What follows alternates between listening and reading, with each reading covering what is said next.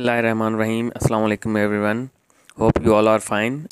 Idioms जो topic जो है वो तमाम इम्पॉर्टेंट है जॉब टेस्ट्स जे लाइ specially Sindh public service commission and federal जी जेकी जॉब्स ईंदियूं आहिनि या CCS एग्ज़ाम्स में भी इडियम्स जो टॉपिक तमाम इम्पॉर्टेंट हूंदो आहे ऐं ही उहो टॉपिक आहे जेको हर टेस्ट में उन जो हिकु ॿ सुवाल ईंदा आहिनि। सो अॼु असां जेकी कॉमन इडियम्स आहिनि इंग्लिश में उन्हनि खे डिस्कस कंदासीं ऐं इहो बि सिखंदासीं त उन्हनि मां MCQs कहिड़े तरीक़े सां ईंदा आहिनि। So let's start our today's lecture. ऐं हिन लेक्चर जी एंड में कुझु MCQs आहिनि जेके मां तव्हांजे लाइ रखिया आहिनि त जीअं तव्हां उन्हनि जा आंसर्स ॾेई सघो। सो लेक्चर ॿुधण खां पोइ तव्हां उन्हनि MCQs जा कमेंट्स में जवाबु ज़रूरु ॾींदा। इडियम आहे छा? What is idiom? An idiom is a group of words the meaning of which is different from the meaning of individual words. An idiom group हूंदो आहे words जो जंहिंजी मीनिंग उन जे असल वर्ड्स खां डिफरेंट हूंदी आहे, मुख़्तलिफ़ हूंदी आहे। For example a white elephant. हाणे अ वाइट एलिफेंट जी ॿाहिरि माना त इहा थी थिए त वाइट अछो ऐं एलिफेंट हाथी, पर हिन जी मीनिंग जेका हूंदी आहे उहा हिन जी एक्चुअल वर्ड्स खां डिफरेंट हूंदी। जीअं ही हिते MCQs रखिया आहे the land is a white elephant for U, U should not by it. So a white elephant means useless and costly, का शइ जेका कम जी बि न हुजे ऐं हुजे बि महांगी, इन खे असां चवंदा आहियूं वाइट एलिफेंट। नेक्स्ट आहे अ bone of contention. Bone of contention जो मतिलबु हूंदो आहे रूट ऑफ इविल, माना मसइले जी जड़। For example this piece of land is a bone of contention between two brothers. ही जेको ज़मीन जो टुकड़ो आहे इहो ई मसइले जी जड़ आहे ॿिनि भाइरनि जे विच में जहिड़े जी। सो bone of contention means route of evil. Next idiom is a cat and dog life, means life of क्वाल्स, उहा ज़िंदगी जंहिंमें सिर्फ़ु झगड़ा हुजनि। For example the husband and wife R leading a cat and dog life. Next a beg of bones. A beg of bones means extremely thin person, तमामु सनो सुकल माण्हू, तमामु सनो माण्हू। सपोज फॉर एग्ज़ाम्पल हिते आहे his maid servant is a beg of bones, और if U don't eat you will soon become a beg of bones. A bed of roses. A bed of roses जो मतिलबु आहे comfortable, का आरामदायक जॻह जेका हूंदी आहे उनखे असां बेड ऑफ रोज़िज़ चवंदा आहियूं। Life is not a bed of roses for a rural इन पाकिस्तान। अ bed of thorns. Bed of thorns means difficult thing, का शइ जेका ॾुखी हुजे। THORNES थॉर्न्स, स्पेलिंग में थोरी मिस्टेक थी वई आहे टाइपिंग में। Life is a bed of thorns for policeman.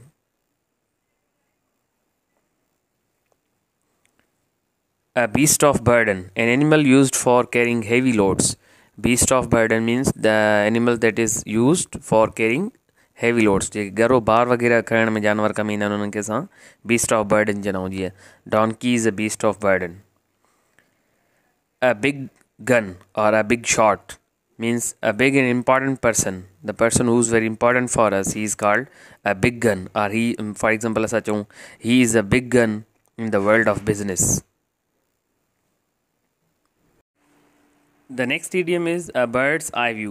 A bird's eye view means a complete view of something, thorough view. जॾहिं असां bird's eye view जी माना करूं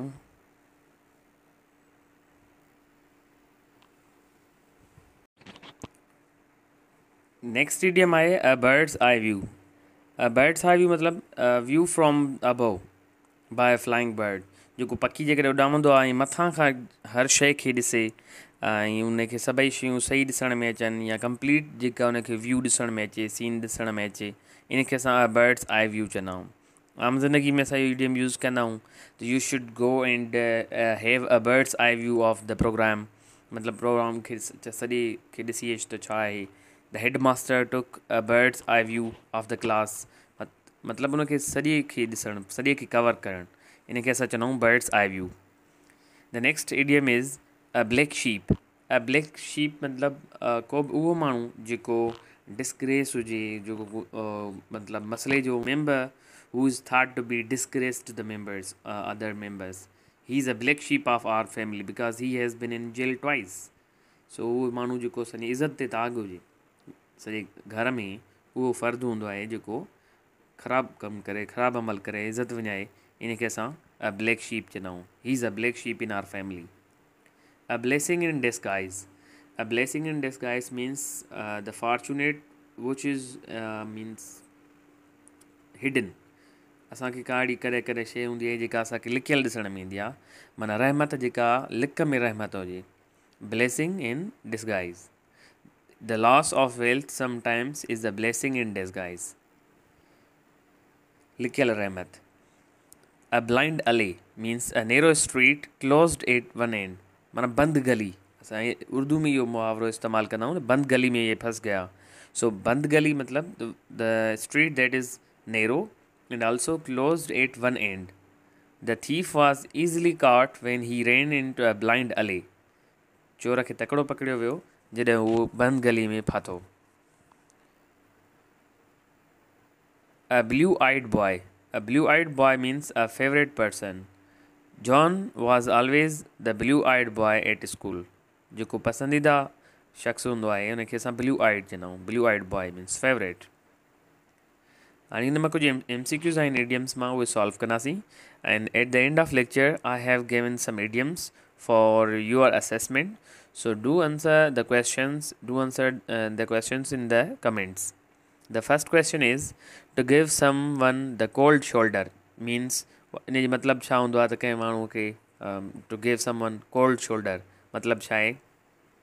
त ऑप्शन ए करेक्ट आहे. टू ह्यूमिलिएट कंहिं माण्हूअ खे शर्मिंदा करण खे असां चवंदा आहियूं to give someone the cold shoulder. To face the music. To face the music means to face the consequences. So correct option हिन जो C आहे. त माना जेको आहे अंजाम भुगतणु. जेको तव्हां का बि शइ ग़लति कयो था त तव्हांखे हुनजो अंजाम अॻिते हली हुनखे मुंहुं ॾियणो पवंदो. So you have to face the music if you are doing this wrong thing. The next idiom, the next question is a bolt from blue. A bolt from blue means option A is correct. In unexpected disaster. काड़ी आफ़त जेका unexpected हुजे, जंहिंजी का उमेद ई न हुजे ऐं उहा ओचितो असां वटि अची पहुचे. सो अ bolt from blue means in A unexpected disaster. Option A is correct. A bone of contention. A bone of contention असां इहे पढ़िया हूं महिल त बोन ऑफ कंटेंशन जो मतिलबु हूंदो आहे मसइले जी जड़. सो काज़ ऑफ क्वारल या route of quarrel. So option D is correct.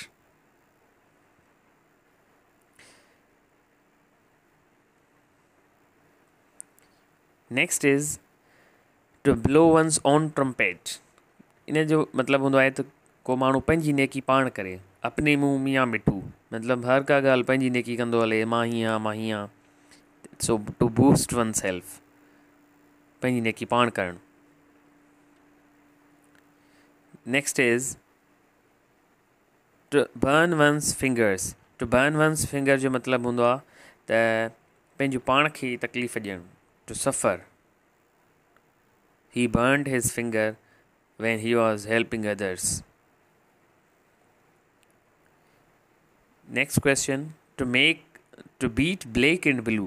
To beat black and blue जो मतिलबु हूंदो आहे त कंहिंखे बेरहमीअ सां मारणु, कुटणु. त ऑप्शन बी सही थींदो. To beat mercilessly. बेरहमीअ सां मारणु. To cut a sorry finger. To cut a sorry finger means to make a poor impression. Option A is correct. To go to the dogs. To go to the dogs जो मतलब है to go to the dogs मतलब त को माण्हू जेकॾहिं बर्बाद थी वञे, को लुटिजी वञे, इनखे चवंदा आहियूं he went two the dogs माना हू बर्बाद थी वियो. ऑप्शन सी सही थींदो. To be ruined. वीरान थी वञणु, बर्बाद थी वञणु, तबाह थी वञणु. The next MCQs is to hang in the balance. To hang in the balance means to remain undecided. माना असां कॾहिं कॾहिं कुझु अहिड़ियूं ॻाल्हियूं हूंदियूं आहिनि जंहिंमें असां फ़ैसिलो न करे सघंदा आहियूं. So we remain undecided. We are hanged in balance. So option D is correct. The next question is to hit the nail on the head. To hit the nail on the head मतलब कंहिं right शइ खे सही time ते उहो धक हणणु या उहो करणु को बि कमु सही टाइम ते कंदासीं या सही जॻह ते त उनखे असां चवंदासीं त U R hitting the nail on the head. So option B is correct. To hit the nail on the head means to do the right thing at the right time. The next is to hold water. To hold water means to sound logically. मतलब उन जेको कंहिं ॻाल्हि जो logic असांखे मिले त हिनखे असां चवंदासीं he is holding the water. He is giving the answers logically or his answers sounds logical. To die in harness. To die in harness means, what is meaning of to die in harness? To die while doing one's duty. Duty दौरान पंहिंजी duty करण दौरान केरु मरी थो वञे हिनखे चवंदासीं to die in harness. So option D correct आहे. To die in harness means to die while doing one's duty. To end in smoke. To end in smoke जो मतिलबु हूंदो आहे फेल थी वञणु कंहिं कम में, माना उन में कुझु बि न बचणु, आख़िर में बसि धुओं ई बचे हिन ॻाल्हि जो. सो two fail in smoke, two and in smoke means two fail. Two live from hand two mouth. Two live from hand two mouth जो मतिलबु हूंदो आहे त तमामु ॾुखे वक़्त में या ॾुखियाई सां रहणु. Two live with great difficulty. Hand two mouth मतिलबु सिर्फ़ु मानी मस पूरी करे सघे उहो माण्हू, माना उहो ॾुखियाई सां ज़िंदगी गुज़ारे. That's called to live from hand to mouth. Mr. Ali is living his life from hand to mouth. माना उहो तमामु ॾुखी जेको आहे ज़िंदगी गुज़ारे रहियो आहे. To make up one's mind. To make up mind माना डिसाइड करणु कंहिं शइ. हीअ फेमस इडियम आहे, आम ज़िंदगी में बि असां इस्तेमालु कंदा रहंदा आहियूं. To make up the mind means to decide. To see eye to eye with. To see eye to eye with means to agree. कंहिं ॻाल्हि ते राज़ी थियण खे असां चवंदा आहियूं to see eye to eye. So the correct option will be E, to agree. The next question is to play ducks and drakes. To play ducks and drakes means to waste something. मतलब का शइ ज़ाया करण खे असां चवंदा आहियूं to play ducks and ducks. Option D is correct. The next is black and white. असां ईअं चवंदा आहियूं अक्सर करे ऑफिशियली यूज़ थींदो आहे त U should give me this statement in black and white. मतिलबु तूं इहा शइ रिटन में ॾे, का शइ लिखत में ॾियण खे असां चवंदा आहियूं black and white. So option B is correct.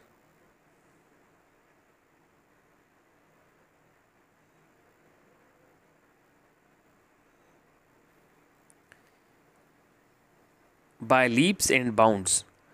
By leaps and bounds जो मतिलबु आहे त तमामु तेज़ तकड़ी तरक़ी करणु. So he was growing or he was progressing by leaps and bounds means he was progressing very fast. दिन दुगनी रात चुगनी तरक्की करना. So it means by leaps and bounds means very fast, तमामु तेज़ तकड़ो. In cold blood. In cold blood जो मतिलबु हूंदो आहे deliberately, कंहिं शइ खे deliberately को कमु करणु, इनखे असां in cold blood चवंदा आहियूं. So option C is correct. The next idiom is laid up with. Laid up with जो मतिलबु हूंदो आहे to confine to the bed. मतिलबु को माण्हू जेकॾहिं बिस्तरे ते ई बसि कन्फाइन आहे बीमारीअ सबबु या कंहिं ॿिए परेशानीअ सबबु, त उनखे असां चवंदा आहियूं he is laid up with this. So confined to the bed.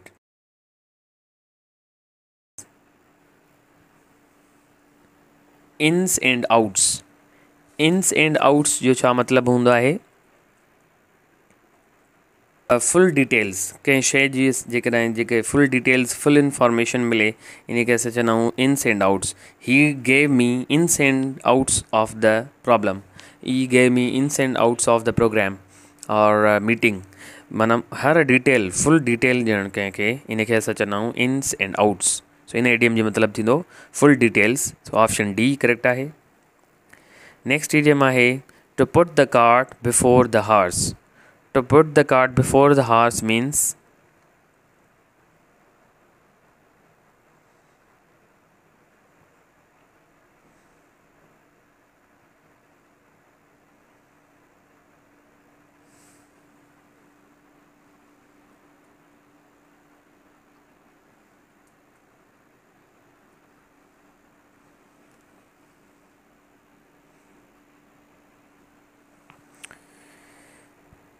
Two put the cart before the horse जो मतिलबु आहे two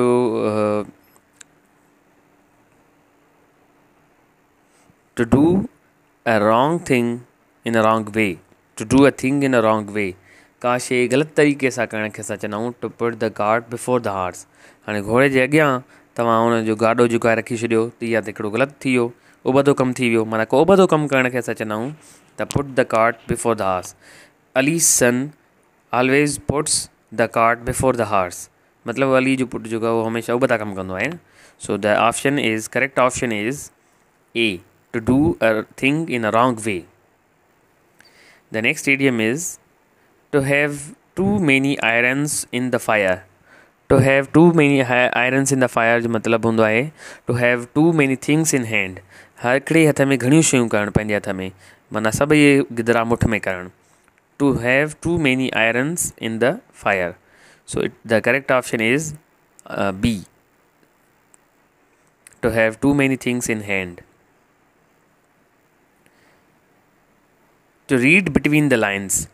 to read between the lines means to try to understand the hidden meaning। का लिखियल शइ लिखियल माना खे जल्दी सम्झी वञण खे चवंदा आहियूं to read between the lines। my mother always read between the lines when I try to lie। so read between the line जो मतिलबु हूंदो आहे उहा लिखियल शइ जल्दी पढ़ी वञणु, जल्दी सम्झी वञणु। a black sheep। a black sheep means a bad person, a scoundrel। जेको ख़राबु चलत वारो ख़राबु चाल वारो माण्हू हूंदो आहे इनखे असां ब्लैक शीप चवंदासीं।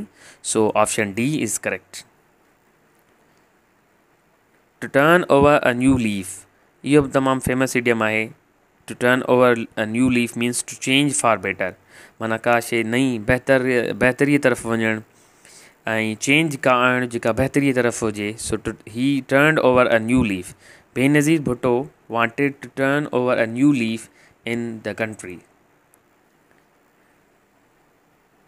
to take the bull by horns means to face the difficulties boldly। माना जेके बि मुश्किलातूं आहिनि उहे बहादुरीअ सां उन्हनि खे मुंहुं ॾियणु, उन्हनि जो सामनो करणु, इनखे असां चवंदा आहियूं टू टेक द बल by horns. It means two face the difficulties. So option C सही थींदो। Two win लॉर्ल्स। टू विन लॉर्ल्स जो छा मतिलबु हूंदो आहे टू डिस्टिंग्विश वन सेल्फ, मतिलबु पंहिंजो पाण खे ॿियनि खां मुख़्तलिफ़ रखणु, मुख़्तलिफ़ फ़र्क़ु ॾेखारणु। सो two distinguish one self it means two win the लॉर्ल्स।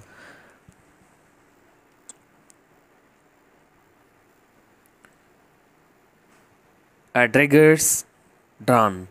A daggers drawn means at enmity or fighting। वेड़ वारी सिचुएशन में हुजण खे असां चवंदा आहियूं eight daggers drawn। So option B सही आहे। Two daggers drawn means at enmity or at fighting। so these questions now are for your assessment। a cock and bull story जो मतिलबु छा हूंदो आहे, ऑप्शन जेको सही ऑप्शन आहे उहो तव्हां कमेंट्स में ॿुधायो।